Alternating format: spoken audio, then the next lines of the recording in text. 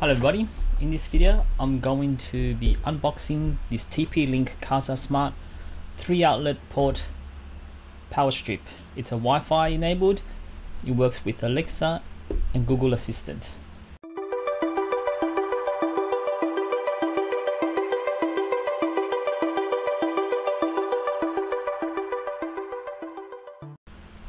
It also has these two USB ports, they're 5 volts at 2.4 amps. I've used a few of these already at home. They're already connected to my Google Home and also the Kasa app. But this is another one that I'll be adding onto the system, and I'll show you how to connect it to the network. So I'm just going to open this up. They're very straightforward to use.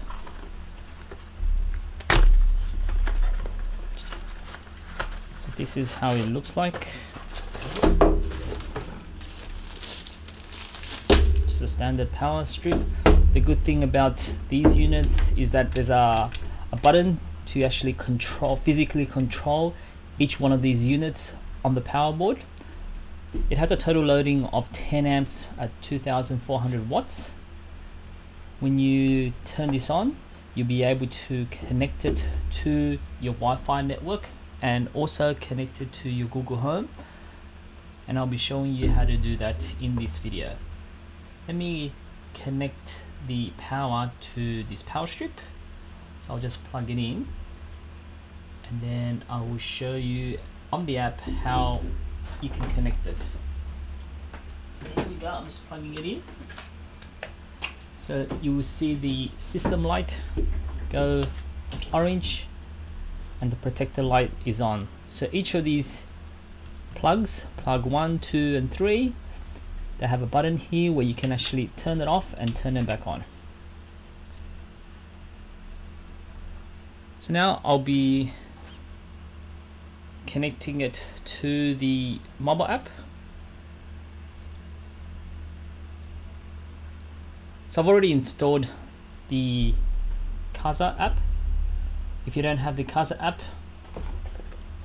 you can download it through the App Store or Google Play, and it's pretty easy to set up. All you need to have is either Android 5 and above or iOS 10 and above.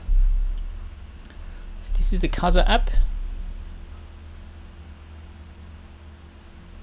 I've already got 2 power boards, one in each of the kids' rooms, and you can actually just press this button to either turn it on and off, or you can say things like, okay Google, turn Jaden computer power on. Alright, turning on the Jaden computer.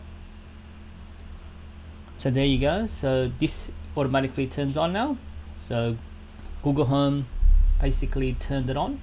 So you can press this button to turn it off again, but I'll be adding this power board. So just press this plus button, says add device. Use the smart plug strip. You can see that the model number is KP303, which is this one here. Check the power startup strip. System light, go next. Open settings. So now you have to connect it to this device via the Wi-Fi, and here we go, it's TP-Link power strip DB84. So now the mobile phone is connected to the power strip. So let's go back here, say that it's already connected. Now you need to tell it which network for the power strip to connect to. I'll use this one, which is my Wi-Fi network.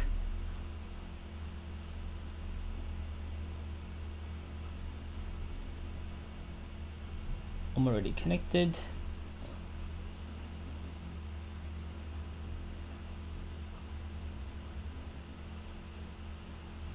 So now you can customize the plugs. So you can say what each of these plugs are used for.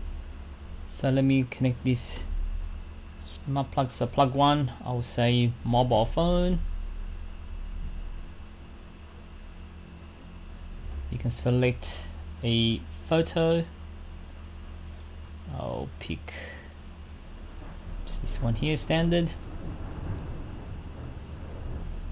Side table light for plug 2.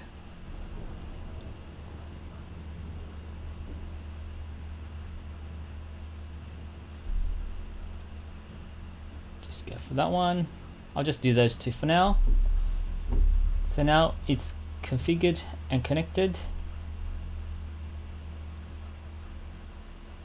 Firmware update is required, so just click on update.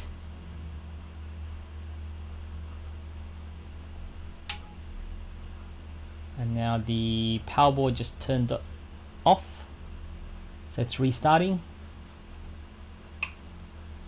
It's turned back on now. Update was complete. That's great. Now you will see the list populated again. So those are the ones: mobile phone, plug 3, and side table. So what I can do is I can rename it to have the actual room name at the front, so that they're all together, listed together. So as you can see, if I press plug 3, turn this off, that goes off. Side table was plug 2. Plug 2 is off now. And mobile phone, plug 1 is on and off now, and on. It's off now, and turn it back on. You can't really control these 2 USB ports, so that's okay. The other thing you can do is, for example, for mobile phone, you can set a timer, so that if you put this timer and press it to on, that means start. So after 29 minutes, roughly 30 minutes, your smart plug will turn off. So for example, if you had the fan running, you'll be able to control it so that after 30 minutes it will turn off automatically. I've also set up timers and scheduled it. So there's a schedule button. I'll show you an example here. So just say for Jaden's heater, I've set it so that it turns off at specific times, just in case he turns it on accidentally, it turns it off at these times. You can also, at the moment it's all off, you can set it so that it turns on at certain times as well. You can set up away mode just in case you're on holidays and you don't want to have the devices turn on or off automatically. You can set up this away mode. The runtime, which will tell you how long it's been running for each of those plugs, and that gives you an indication of how long. You can probably use these numbers to work out how much power you've consumed depending on the type of device.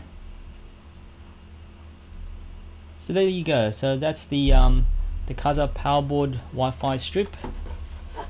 If this video helped you in any way, give it a like and subscribe to the channel.